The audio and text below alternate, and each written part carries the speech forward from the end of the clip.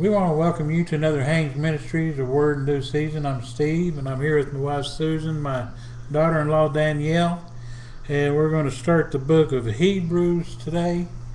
And I think before we go any further, I'm going to ask my wife Susan to pray. Thank you, Heavenly Father, for your presence with us today. And we just pray that you would just enlighten our understanding by your Holy Spirit as we delve into your word, God, to learn more about your will and your plan for our lives. In Jesus' name, amen. Amen. Amen. Did you want to have anything you wanted to open up with, or I can start? Oh, you go ahead and start. Okay. Hebrews doesn't have the author's name inscribed to it, and some have suggested that the Apostle Paul wrote it. Some have suggested that Apollos wrote it. Some have suggested that this one wrote it and that one wrote it. I'm going to go along with the belief that the Apostle Paul wrote it. I mean, I don't know that. I don't have any scripture to back it up. But we do know, according to Hebrews 13:9, that whoever wrote it was known, 13:19. Hebrews 13:19. It says, I particularly urge you to pray so that I may be restored to you soon. You know, that sounds like could be Paul. You know, because down here in verse 24, in 13:24, it says, greet all your leaders and all God's people. Those from Italy send you their greetings. So I don't know. It doesn't say who wrote the book of Hebrews, but I'm going to believe that it was the Apostle Paul. Amen. But anyway, the book of Hebrews was to show Christians that Christianity was far better than Judaism, and it was presented by one greater than Moses or the angels. The Jewish people had high regard for Moses and the angels, you know, the Jewish people, and we're going to find where, you know, there's exhortations in the book of Hebrews, there's warnings in the book of Hebrews, you know, there's warnings against falling away, and we're going to cover all that as we come to it. Hebrews is an exciting book. There's epistles written to the Gentiles. Well, Hebrews is written to the Jewish Christians, amen. And we got to remember that as I personally believe that being a Jewish Christian was far more difficult than being a Gentile Christian, because if you go receiving Jesus Christ as your Lord and Savior, being a Jew, that is like committing blasphemy, you know, to a lot of Jews. To a lot of Jewish people, you know, and you know, a lot of families didn't have anything to do with them anymore, and Judaism was tolerated by the Roman authorities, and the reason I say that is because persecution was prevalent during this time, and a Jewish person that would become a Christian and could possibly see all the sufferings and all the persecutions and all this and all that, so it might have been easy to resort back to Judaism, you know, So it was tolerated by the Roman authorities, unlike being a Christian. But anyway, we're going to find where the Son is superior to angels, and when I say Son, I'm referring to S-O-N, the Son of God, Jesus. Amen. And I'm reading from the New International Version, the NIV, and I'm going to start in verse 1 of Hebrews chapter 1, and we're going to kick this thing off right now. And it says, in the past, God spoke to our forefathers through the prophets at many times and in various ways. It says in verse 2, but in these last days he has spoken to us by his Son, whom he appointed heir of all things, and through whom he made the universe. Now, how many knows that in the Old Testament the Holy Spirit indwelt the prophets, priests, and kings. Mm-hmm. It was the prophets, priests, and kings only. Yes, certain ones. Certain ones. And of course, when Jesus started his public ministry, well, he was filled with the Spirit. And, he was all three of those, prophet, priest, and king. Amen.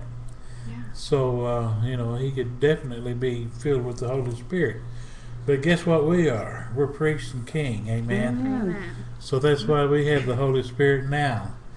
But in the Old Testament, the prophets, priests, and kings were the ones that were filled with the Spirit. And God spoke through the prophets. He spoke through some of them through dreams, some of them through visions, some of them he just downright visited and talked to. And could I give a few examples of Yeah. that? Yeah.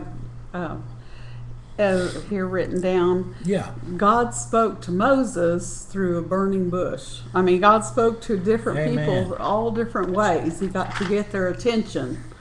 He spoke to Moses by a burning bush in Exodus chapter 2. He spoke to Elijah in a still small voice Amen. in 1 Kings 19. And he spoke to Isaiah by heavenly vision in Isaiah chapter 6. Yeah. And he spoke to Hosea by his family crisis. I mean, there's some, Yeah. it said he spoke to at various times and in various ways, spoke in the past to the fathers by the prophets. And he had Hosea go marry an unfaithful wife Yeah. just to show Israel and God's relationship to Israel at that particular time. That's right.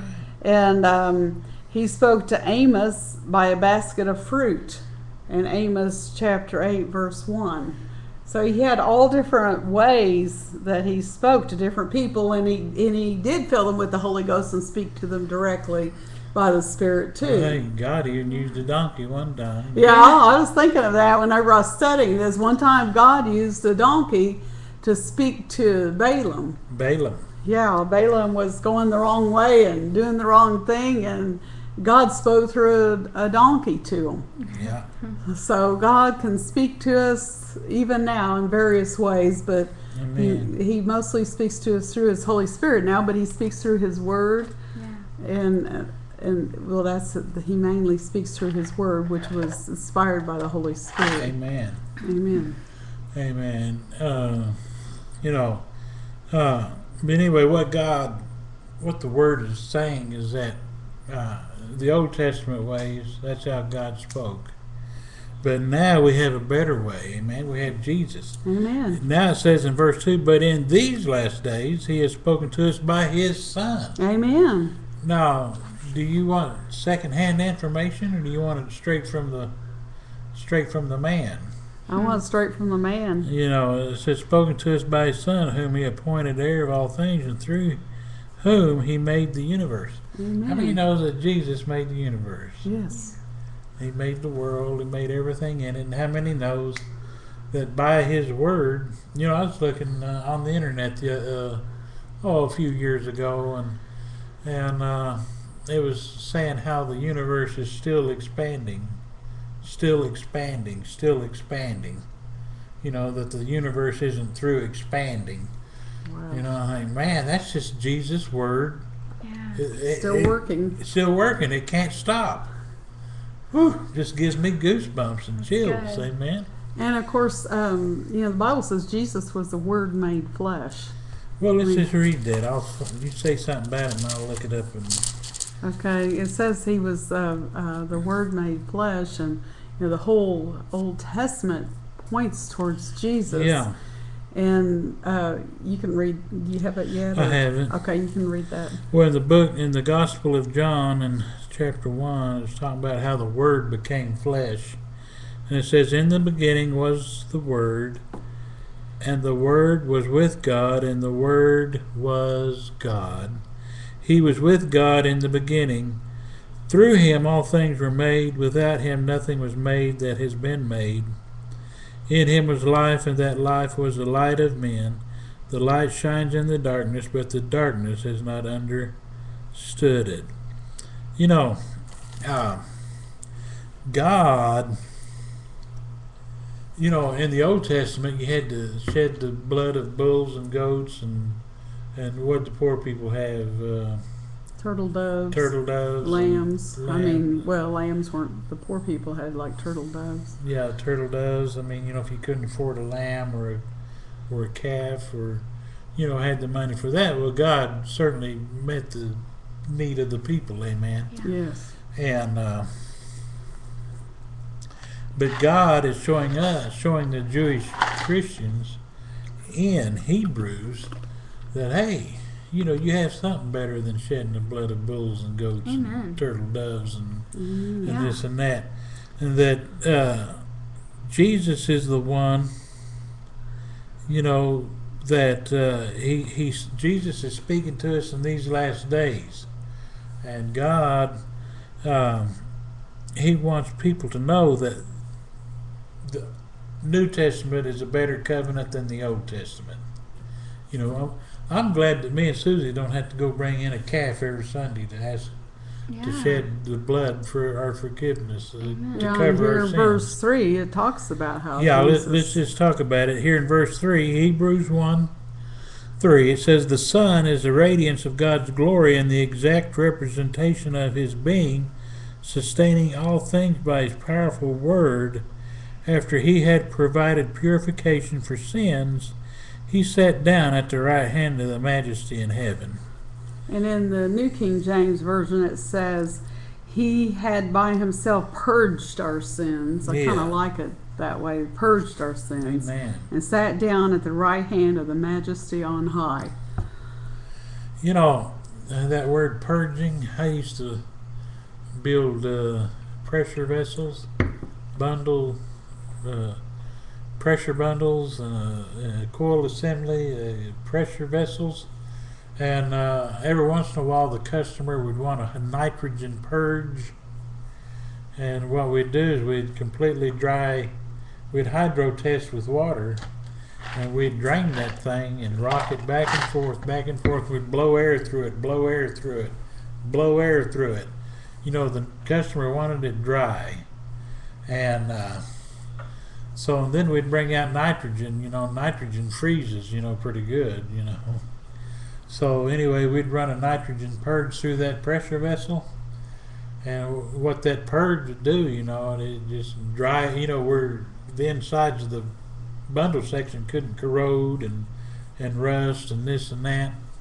Well, that's what the blood of Jesus does. It kind of cleanses us and keeps us from corrosion. Amen. Amen. So, we can learn things in the supernatural by understanding the natural. Yeah. Amen. That's good. I like that. So, anyway, but what I like about after He had provided purification for sins, I'm in verse 3, the latter part.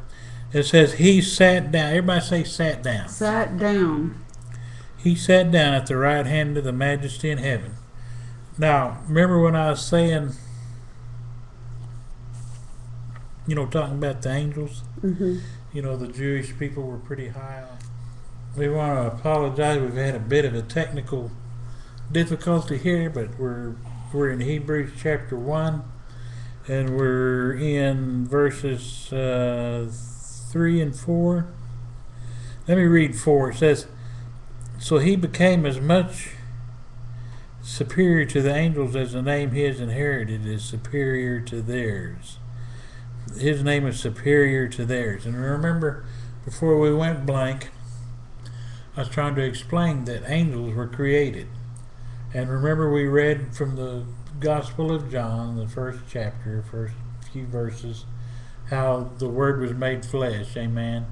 In the beginning was the Word, and the Word was with God, and the Word was God. Well, that Word is capital W, and that Word was referring to Jesus.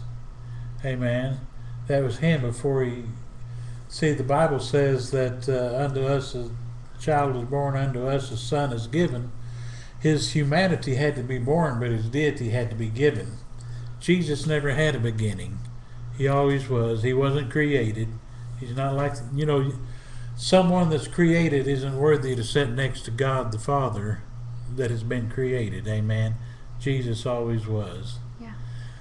Now, when he was born in a stable in Bethlehem, that's when he was born as a baby, but he always existed. Amen. Yeah. Before then, his deity always existed. Amen. So that's I just wanted to point that out, didn't I? Did you have something you wanted to say? Well, yeah, because I want you were saying some of the Jews highly regarded angels, and I'm not saying they shouldn't be respected, but we don't, like you said, we don't worship angels. And there's people today, though, that Amen. get off into worshiping angels. And I'm not talking about Jews, I'm talking about people that are supposed to be Christians and people that aren't Christians, and they think that's the way to do it, Yeah. And we believe that there are angels, but we're going to talk about what their job is. But Jesus was meant to be higher than the angels. Yeah. He is the Son of the living God. He is Amen. God. He's 100% God and 100% man. Whereas the angels are sent to be ministers to the heirs of salvation. Amen. Like I said, angels were created. There's some archangels, there's some high-ranking angels that are in heaven around the throne room of God, the throne of God. But it doesn't say that they are seated. It says that they stand. Only Jesus is sitting Only Jesus. on the throne of God. And what really blesses me is, you remember Stephen in the book of Acts said he saw Jesus standing. When they were stoning him, When they were stoning stoned. Stephen for persecuting him for preaching the gospel. Jesus literally stood up and gave him a standing ovation. Whew, gives me goosebumps. Amen. Praise God.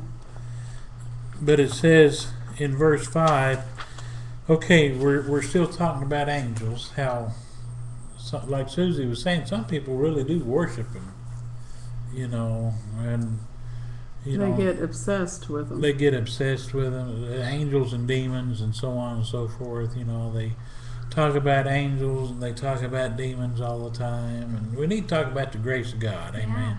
And when we talk about an angel, because sometimes we will see angels, from Yeah. time to time as a Christian, or realize that someone may have been an angel. Yeah. But we need to keep things in perspective and glorify God Yeah. for sending them to help us in certain times. See, we don't worship angels, we worship Right. God. Amen. Right. The Bible says that Jesus is the author and the finisher of our faith. He's the one that we look to and keep our Amen. mind set upon. But it says in verse 5, it says, "For to which of the angels did God ever say," now listen to this, "You are my son, today I have become your father"? Now, has he ever said that to any angels? No. It says, "Or again, I will be his father, and he will be my son." And again, when God brings his firstborn into the world, he says, "Let all God's angels worship him." It's up to the angels to worship the deity, to worship God. Amen. Mm-hmm. We're not to worship angels. We're not to be consumed with angels or demons or anything like that. We're to be consumed by the things of the Spirit of God and the Word of God and so on. Amen. But again, it says in verse 6 of Hebrews 1, it says, "And again, when God brings his firstborn into the world, he says, let all God's angels worship him." How many knows that in Jewish custom, that the firstborn was always a more honorable position? Right. They inherited Yeah. the biggest part of the inheritance. They of got the a estate. double portion. Mm-hmm. You know how double portion worked? You got to remember, okay, let's just use 4 sons as an example. Well, 3 of the sons would get 1/5 of an inheritance, while the firstborn would get 2/5. Yeah. And that's how he got a double portion. So if there's 4 sons, it was divided into fifths, but the oldest son got 2/5, and so on, so on, so on. I like that. You had to use the math to, if there were 7 sons, it was divided into eighths and so on. But anyway, that Jesus was God's first begotten. Jesus is the first begotten Son of God. Amen. Amen. Amen. But it says in verse 7, it says, in speaking of the angels, he says, he makes his angels winds, his servants flames of fire. But about the Son, he says, your throne, O God, will last forever and ever, and righteousness will be the scepter of your kingdom. You have loved righteousness and hated wickedness. Therefore God, your God, has set you above your companions by anointing you with the oil of joy. Did you have something? Yes, these scriptures that we're going over now, the author of Hebrews, whether it's Paul or whoever the author of Hebrews is, he's quoting Old Testament scripture here. Yeah. And in Hebrews 1:5, when he says, you are my son, today have I begotten you, he's inferring to, see, the whole Old Testament is pointing towards Christ, and he's quoting Psalms 2, verse 7. And then where it says, on verse 6 of Hebrews 1, it says, when he again brings the firstborn into the world, he says, let all the angels of God worship him. That's in Psalms 97, verse 7. Yeah. And then Hebrews 1:7, it says, and of the angels, he says, who makes his angels spirits and his ministers a flame of fire. He's referring to Psalms 104, verse 4. So all these are scriptures that he is referring to that have been fulfilled in Christ and being confirmed. Amen. Amen. That's good. And I really like that where he's talking about in Hebrews 1:9, where it says, you have loved righteousness and hated lawlessness. Therefore God, your God, has anointed you with the oil of gladness more than your companions. Amen. And so, there's another place he says, sit at my right hand. The Lord said to my Lord, sit at my right hand till I make your enemies your footstool. And that's, but anyway, in Hebrews 1:9, it's in Psalms 45, verses 6 and 7. Amen. Anyway, I'm sorry, I skipped ahead, I think. But anyway. Glad that my wife put all those scriptures in perspective, because we're the Old Testament is just type and shadow of things to come. Right, and everything So, in the New Testament is showing how it's all fulfilled. It's bringing the words of the Old Testament together in the New Testament, so you fulfilled gotta in Christ Jesus. remember, 2,000 years ago, Christians didn't have what you call the New Testament Bible. Yeah. It It's was being written.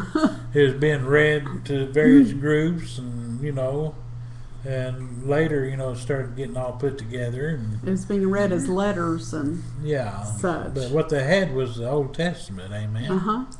So, anyway, in verse 10, it says, he also says, in the beginning, O Lord, you laid the foundations of the earth, and the heavens are the work of your hands.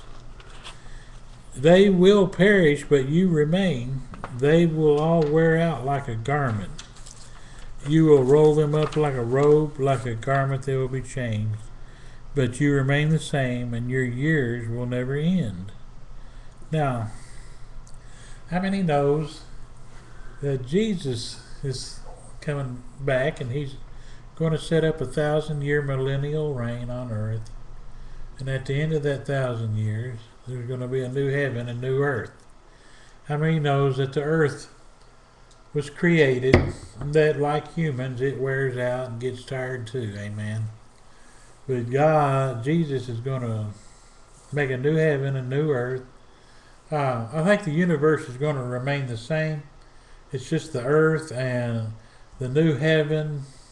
The Greek word for heaven is, I think, referring to the atmosphere. The atmosphere. I think the universe as we know it will remain the same, but the atmosphere and a new earth will come about. And, heaven itself, New Jerusalem will come down, and so on and so forth. That's another story, and we'll get into that one of these days. But Anyway, the earth is like humans. It gets old, and Jesus is going to make a new heaven, new earth, and that's something we don't want to miss out on. In a few moments, my wife's going to pray as soon as we finish this. And if you don't know Jesus, today is the acceptable day of your salvation. You don't want to leave this world without Jesus. That's right. Amen. Yeah. Amen. You don't want to get caught dead without Jesus. Amen. But in verse 13 it says, "To which of the angels did God ever say, 'Sit at my right hand until I make your enemies a footstool for your feet'?" Verse 14 finally says, "Are not all angels ministering spirits sent to serve those who will inherit salvation?" Now, to go along with what Susie's been saying, people that worship angels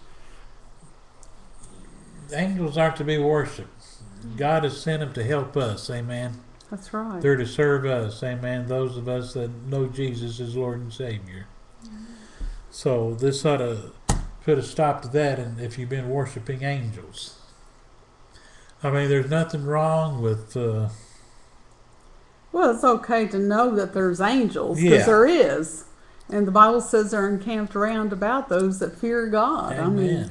And many of us, God has delivered us from catastrophes at some time, or car Yeah. wrecks even, because Of of the angels that He Amen. sent. But we give God the glory. But we do know that angels are in the equation, but we don't worship them. Amen. But next time we come together on Wednesday, we're going to go over Hebrews chapter 2, and we're going to talk about warning to pay attention. I'm going to read verse 1. It says, "We must pay more careful attention, therefore, to what we have heard, so that we do not drift away." Remember what I told you. We're going to talk a little bit about this next time too, that Judaism was tolerated by Roman authorities, and so there was less persecution, so to speak, other than being a Christian. If you're a Christian, there was heavy persecution. So I understand these guys, how they would want to drift away and go back to the old way and have less persecution and all that.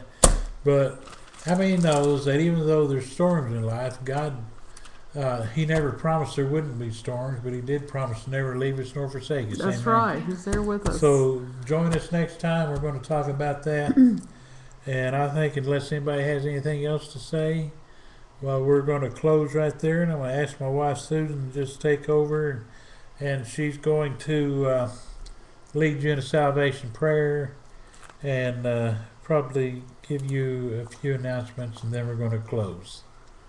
Okay, like Pastor Steve was saying a few minutes ago, we were going to give you an opportunity to accept Jesus as your Lord and Savior. We've been talking about Jesus, and God sent Him to this earth, and He's the express image of the Father, and He was with that. He was 100% God, 100% man. He was without sin, and He came to this earth to show the love of God to you, but also to purge you from your sins. And the way He did that, He was a sinless sacrifice. He gave Himself. He gave His life on a cross for our sins and for your sins. And in the third day, He rose again from the dead. Now He's sitting in heaven, the majesty on high. He's sitting in the throne of God, right next to the Father. And if you want to accept Jesus as your Lord and Savior, let's pray this prayer. Father in heaven, thank you for sending your Son Jesus Thank you for sending your Son Jesus to die on the cross to purge me of my sins. to die on the cross to purge me of my sins. I believe in my heart I believe in my heart that God raised Him from the that dead, God raised me from the dead, so I can live a life of so victory. that I can live a life of victory. Jesus, forgive me of my sins. Jesus, forgive me of Come my into sins. my heart Come into my heart and be Lord over my life. and be Lord over my life. Amen. Amen. If you prayed that prayer in faith, believing, you are a child of God. Your sins have been purged. You've accepted this free gift that Jesus has given you. And now it's time today's a new day. It's time to walk in newness of life. Get out your Holy Bible, dust it off. Join us every Wednesday night at 7 p.m. Central Time for our Bible study, a word in due season. We're going through the whole Bible. We're starting with the New Testament. We want to hear from you. Tell us what God's done for you. Tell us how He saved you. Tell us how He's blessing you and what you've learned. And you can write to us at Hanesministries at gmail.com, or you can call that's Hanesministries at gmail.com, or you can call our prayer line and leave us your prayer request at 918-893-5522. That's 918-893-5522. We want to hear from you. And every Sunday morning at 9 a.m. Central Time, we have our church service, Hope Family Church, and we'd like to invite you to come to that as well. You can view us live. Go to hanesministries.org. That's Hanes, Hanes, ministries.org, and you can join us live, or you can watch our archives, or you can join us on YouTube.